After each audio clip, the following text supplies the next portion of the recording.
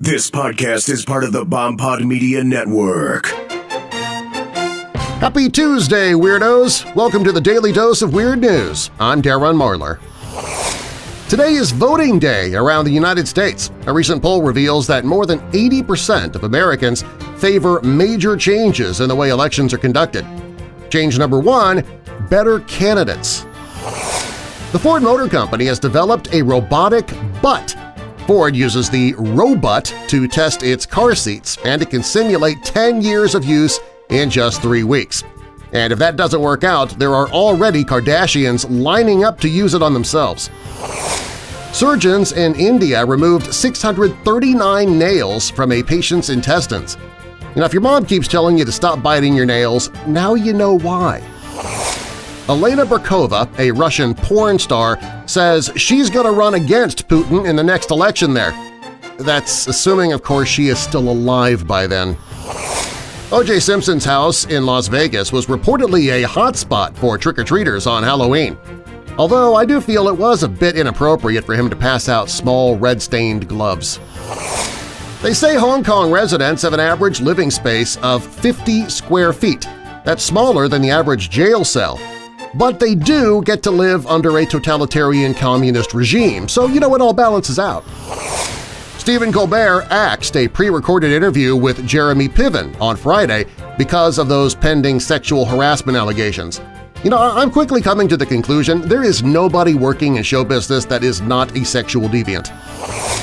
An 81-year-old man in the German town of Bretten reported finding an unexploded bomb from World War II in his home garden. Police and the bomb squad showed up only to find out that the alleged bomb was nothing more than a large zucchini. But you can give the guy a break. The police themselves even conceded that the nearly 16-inch squash really did look very much like a bomb.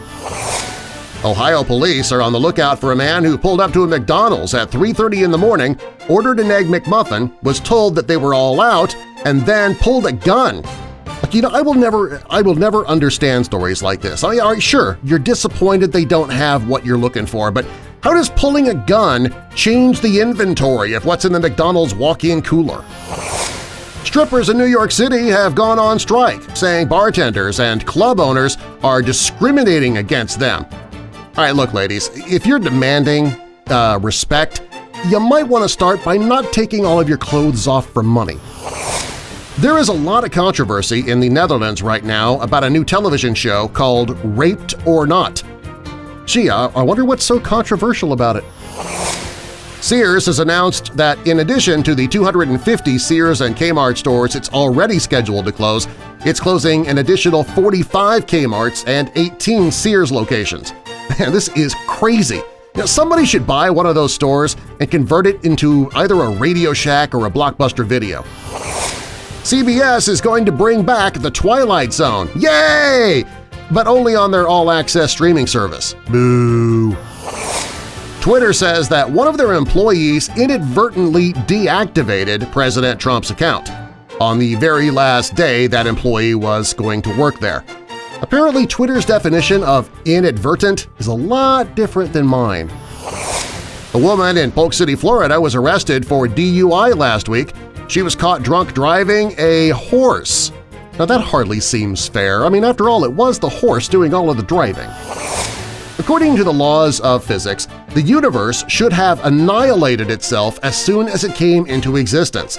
Earlier this year, scientists for the first time developed a way to measure antimatter, a discovery they hoped would enable future researchers to solve the mystery of how the universe survived.